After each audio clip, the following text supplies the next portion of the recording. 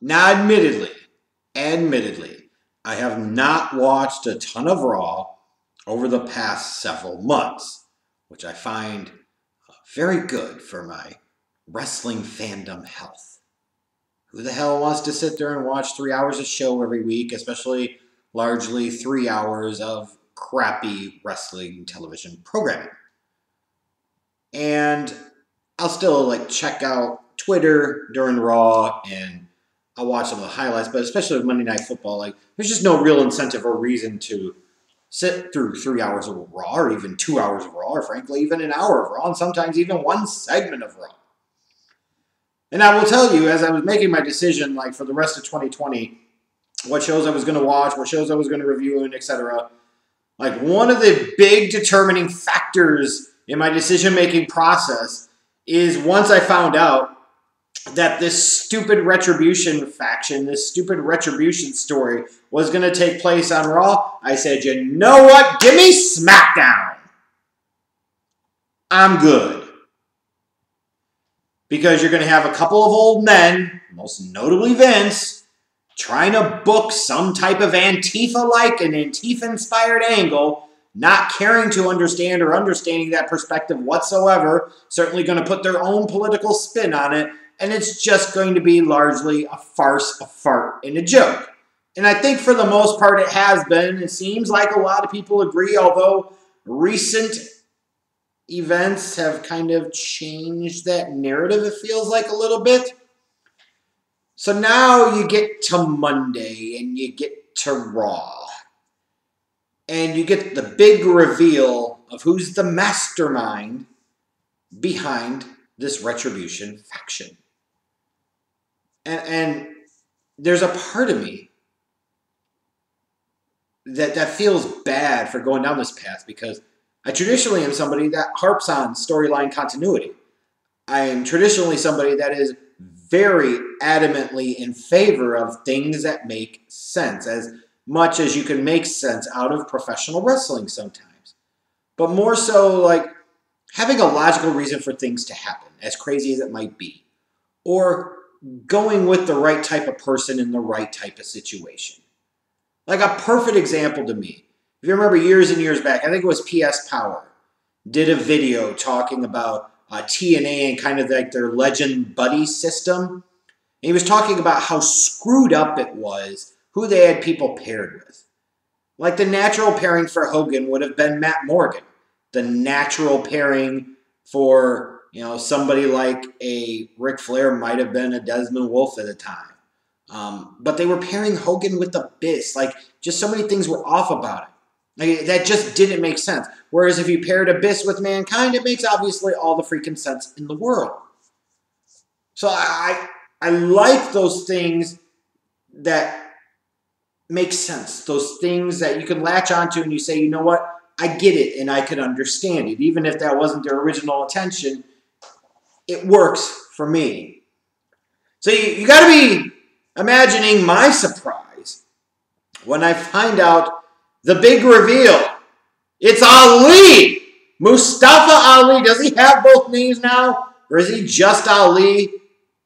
I guess he's both names now again. Is he? He is the leader of Retribution.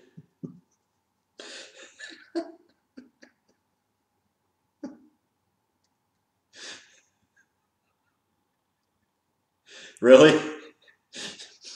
Mustafa Ali is the leader of Retribution?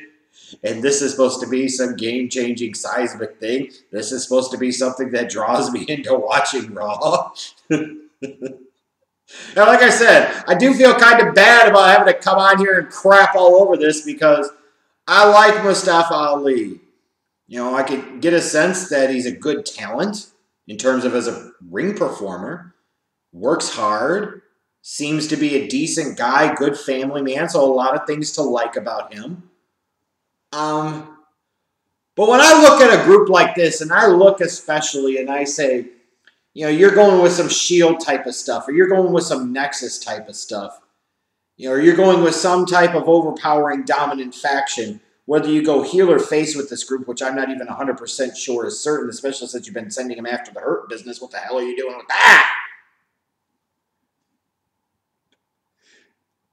Like, it just doesn't feel like Mustafa Ali fits. Which is crazy because storyline-wise, it makes a world of sense. We all know he was the SmackDown hacker going back months ago. We also know that this was a guy that was pushed to the side due to injury that allowed Kofi Kingston to get that spot at Elimination Chamber that eventually led to him getting the WrestleMania World title match against Daniel Bryan. So this is a guy in Mustafa Ali that sits there and can say, you know, I've been jobbing and working on C and D level shows. Like, again, a lot of this from a storyline aspect makes sense, especially when you talk about the personal elements of Ali being a former police officer and talking about corruption in the system. It ties into WWE and the corruption of the system. Like, there are a lot of things you could do here. You could tie the hacking thing into the Retribution thing and tie it all back to Mustafa Ali and make him seem like this really genius type of criminal, villainous mastermind. And none of this works for me. It just doesn't. Like, I look at this and I say, you expect me to take this group seriously when you've now aligned them with a largely nobody. And I don't mean that in an offensive way. It's just reality in the grand scheme of things of WWE in the past 5 years. Mustafa Ali's had been a blip on the radar. He's had some moments, 205 Live, stuff like that. But largely inconsequential and totally and completely irrelevant. He has been. Even if you like him, like you can like wrestlers and acknowledge that in the scheme of WWE, they are irrelevant. And he has been largely irrelevant. Now you're taking this largely irrelevant guy, putting him in charge of this anonymous faction, if you will, and now that's supposed to make them relevant, and as a byproduct make him relevant, and I just don't see it. I don't. Like, again, you look at the people on the roster, maybe he makes as much sense as anybody. I might not dispute that. I might not disagree with that. But maybe this is just more of an indication of how much this thing really jumped the shark from the beginning and how dumb it still remains to be. And some of you are going to say, well, obviously something worked because it got a high level of views in a short period of time on the YouTube channel. And what does that really mean? That's one very small piece of an overall much larger picture. Like, you put a guy in this type of spot, the way that you have featured this group over the past several weeks now, you need to have somebody that is potentially ready for prime time. And do you really think that Mustafa Ali, as a character, as a persona, as a gimmick, whether heel or face does not matter, is truly ready for the main event spotlight? And not because of the match stuff, not because of the moves, you marks. I'm talking about in the things that really matter, in the ways that actually draw money. I guess you'll find out. I guess you'll see. But even beyond that, like, just looking at this faction, you got guys with names like what? T-Bar, Mace, Slapjack. What's freaking Ali's name going to be? Asshat! These names are stupid. I'm sorry. They're stupid. Looks like their Twitter game might be pretty good, but their names, the gimmick, is freaking stupid. And if you want to come back to everything here, the true root of it, beyond just the thought of Ali hasn't been anything, and all of a sudden he's this big mastermind and he's the leader of this group. And I can laugh about that all I want. But the reality is, we have to get more basic and truly more fundamental here. WWE deserves absolutely, positively, fundamentally zero of your benefit of the doubt, especially when it comes to Monday Night Raw. In recent years, what have they done to earn it? What have they done to merit it? What have they done to deserve it? The answer is nothing. And if you say it is anything other than nothing, I would say, ding dong, dumb dick, that's wrong. So now I'm supposed to have confidence that they're going to piece all of this together and tell this interesting and compelling story with this faction that they've largely screwed the pooch with from day one any damn way. But all of a sudden now, putting Ali smack dab front and center of that bitch is going to fix everything. I don't think so. And if you want an indication of just how little you should trust WWE and Vince McMahon and kind of that whole Raw brand as a whole for making this work, this is supposed to be a big reveal. You're building up to this for a while. This faction has gotten run for a while on your television. And it doesn't even close the show. It goes on before the 6-man tag so that way you can give Randy Orton the shine. Are you serious? Really? Really? So you're supposed to be all hyped, and I'm supposed to be all hyped about Ali leading this stupid ass what the hell you're supposed to make out of it faction with some of the dumbest names I've ever heard of.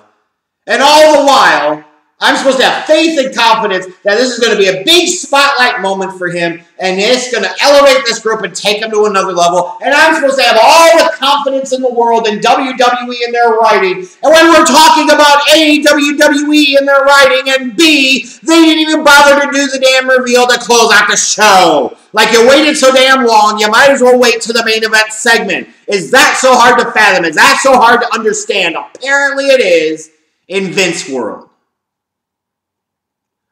Look, y'all can be excited for Ali in his opportunity. I'm excited for Ali in his opportunity too. However, I just feel like I'm being realistic. It is much more likely that in 6 to 9 months, you've quickly moved on with your life than this being the type of big break that Ali leads this faction, and you're talking about them being one of the truly great ones in WWE history, and it's helping cement his place as a main eventer in the lexicon of the current roster. I mean, to me, the cynical approach is the much more logical one here. You got a lot to prove to me with this crap, because so far, it's mostly been trash. Absolute trash. And just because you add a new name, a new shiny toy, if you will, into the mix, that doesn't change anything.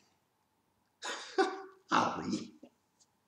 Now I'm supposed to take it seriously. Oh, good Lord. I guess in the grand scheme of things, it really doesn't matter. Because people move up and down the cards all the time. They have no megastars, so what the hell difference does it make, right?